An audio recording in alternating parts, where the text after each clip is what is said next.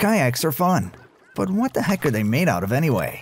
Early kayaks were made by hand, using animal skins and bones, and wood and tree bark. Unfortunately, they took too long to make, weren't user-friendly to new paddlers, and required constant maintenance.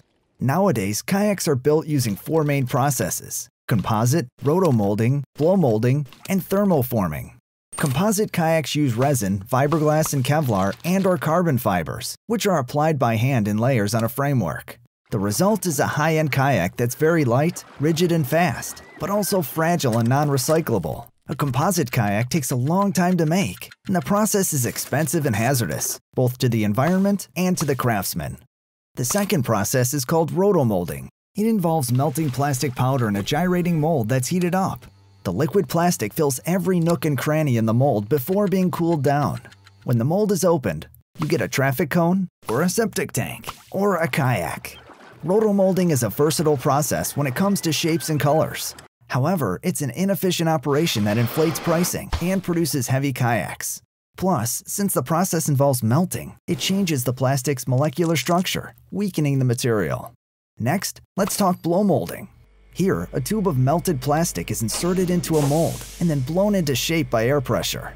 It's fast and great for making plastic containers, but the kayaks are heavy, limited in shape, and unsophisticated.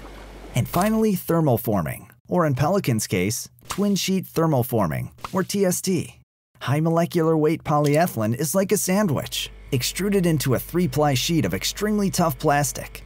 This is different from the low and medium density polyethylene used in other processes. Plastic used in TST is lighter, more rigid, and impact resistant. 2 plastic sheets are heated up and draped over a mold, one for the deck and one for the hull. This allows for the insertion of flotation blocks for added buoyancy. When those 2 pieces are fused together using high heat and pressure, they become inseparable.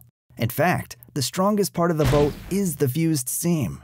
The result is a kayak that's light, rigid, durable, and that regains its shape even after significant impact. This precision engineering process is the most efficient to produce kayaks, giving customers more bang for their buck. Plus, the whole thing can be recycled. And there you have it. Choose your kayak wisely, and we'll see you out on the water.